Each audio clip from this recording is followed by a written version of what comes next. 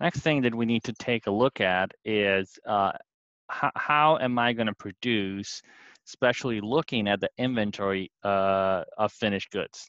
Okay, and basically I can have two options, right? I can produce make to order, which means that I'm going to wait until the customer puts the order, and I'm going to produce only the amount of finished goods according to the orders that I'm receiving. That's called a make to order. Or I'm going to have a supermarket of finished good products. So I'm going to have an inventory of all my finished good products there. And so I'm going to make to that stock.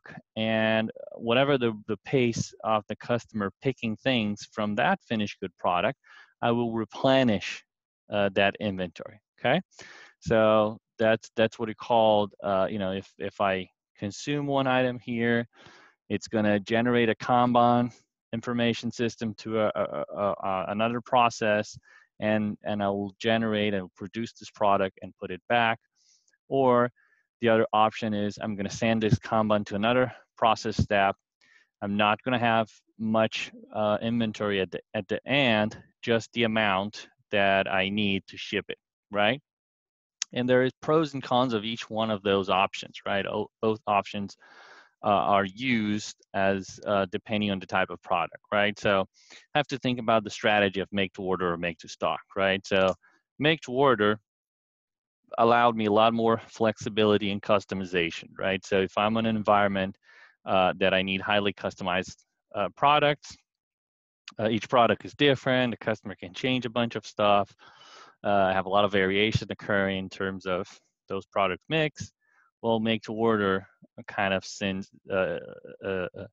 make more sense. But then remember that your lead time will be higher as well, because I'm waiting to produce when the customer put in the order, right? So it'll take a little bit of time.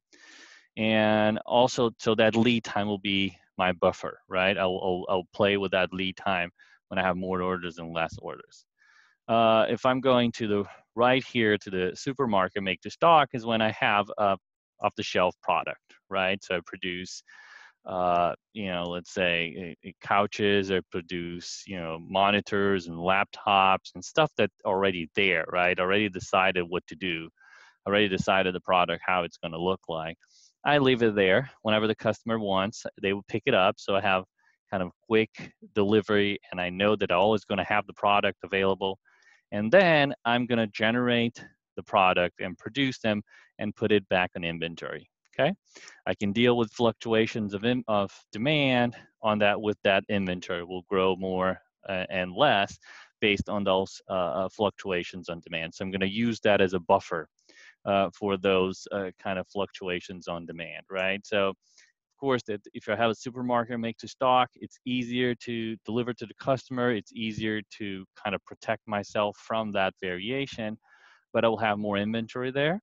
If I have make to order, I don't have inventory, so it's good, but it's also, put a lot more pressure on my processes to respond whenever they need it, right? So whenever I need them, I have to be able to respond, or that lead time and on-time delivery will be, will suffer there. So it's a question based on the type of product that the company does and the frequency of things getting out of my system. So how is the pull of the customer? How is demand variation? How is the product characteristics? I have one or the other. So if I have out off the shelf products, they're always the same. I have like 10 or 100 different part numbers. They're usually the same. Use this. If I'm doing something customized with the customer signature, everything is different, well, then you have to make to order, right? Another question here is about the Peacemaker.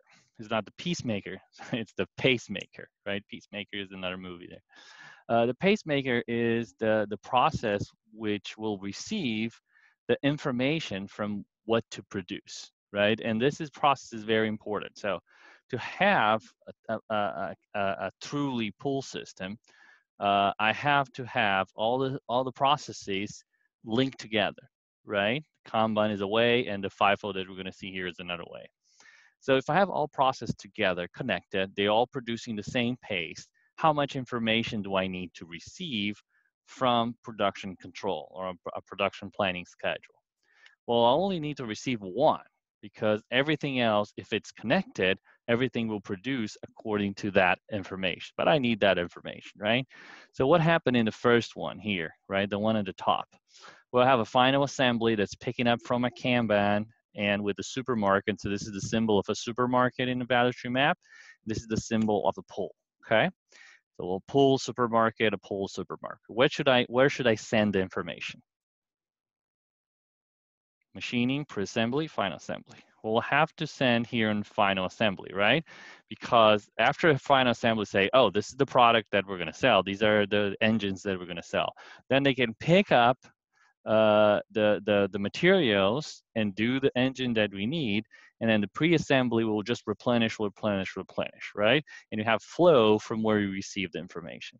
Here's working a little bit different. Here I have a make-to-order product that I need to receive the information here in machining because everything else is a flow, right? Everything just flow from there. So I decide the product on machining. It have a label, it have a name, it have a specific destination, and then everything else is on flow. And that's a FIFO. FIFO is another way to implement a pull system where basically it works like a pipe.